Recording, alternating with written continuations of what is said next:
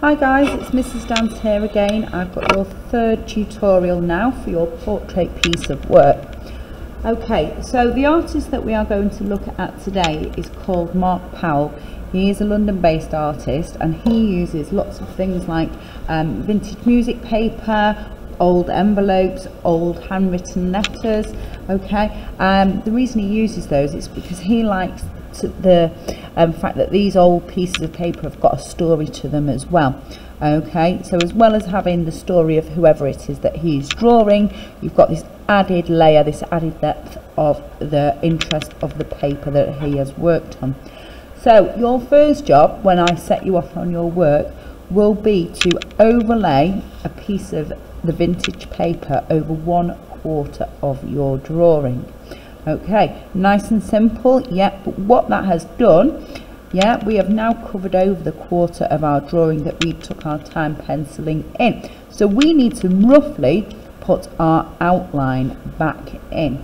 So this artist, Mark Powell, he tends to use black pens, just regular black ballpoint pens, not the fine liner type or not any felt tips, just regular cheap black pens.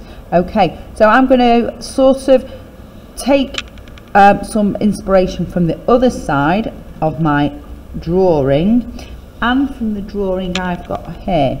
So Mark's style, I would describe it as tonal pen drawing. Okay, so he's quite accurate with his drawing. Yeah, so I'm going to start to rough in. I've got this to guide me as well, to rough in roughly where that drawing previously was. Okay, so we've got something like this. I can see and I can remember also that his ear came up like this. I can cross-reference it here and I can also check with my drawing here. We've also got the hair. Okay, so I can look across at the grids and think about how that hair came across. Up here at the top as well, it came through, and I'm just going to roughly put that in with some lines. Okay, lovely. I think I'm quite happy with that. I think the hairline could maybe come down a shade here. It seems a bit high in this corner, so I'm just going to bring that curve down a little bit so I am happy with it.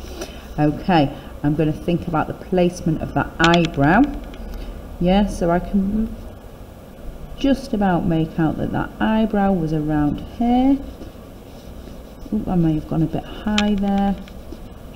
I'm going to come back down a little bit, add a bit of a curve on it, and remember this eyebrow was made up of lots of individual marks. It is not a solid black slug. Okay, so this is roughly about where the eyebrow was. We also have the eye. Okay, so I'm just going to get that in here. It had this sort of a shape. Yeah. Okay. So now I've got my features roughly drawn on. I'm now going to start to build up this drawing. Okay. So I'm going to think about where are those real dark areas first. We've got this eyebrow. We've got this eye. He's got quite a sad looking eye, really. It's nearly closed. Yeah, we've got the very dark area there of the pupil. That's probably one of the darkest points on the whole drawing. Yeah, we've got this iris. Yeah, and remember I'm using lots of different lines and marks to get this on there. Just eyelashes, they seem to be pointing downwards. Okay, so I'm just going to keep on working through this. Okay, we've got this lovely, really sort of frizzy curly hair on this guy's Yeah, so I'm going to keep on working through that. Okay, lots of lovely tight, nice knots. Okay. So you can see now that this is beginning to take shape. What I will also add to this drawing, yeah, is some tone to the skin.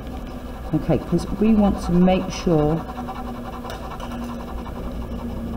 that we are not just leaving the skin tone the same as the colour of the paper. Okay, so I'm just very lightly here using the side of the pen. Yeah, instead of going on full on hard like this, I'm just going in like this, and I'm just going to add a little layer of tone. Okay, I'm going to keep on adding that in. Yeah, I've also got this nose area here. Yeah, there is probably a little bit of a shadow going on there. There's probably some shadow going on underneath the eye.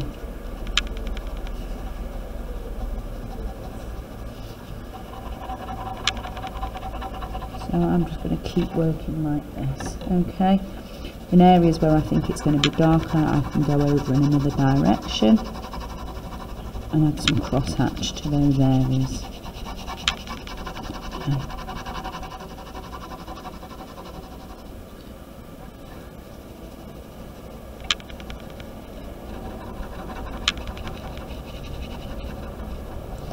And what I'll do, I'll just keep having a look, stepping back a little bit from my drawing, taking another look at it.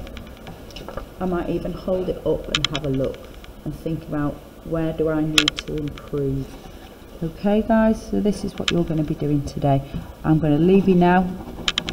I'm going to carry on working, so you can watch me if you want to, but I'm going to stop talking from now.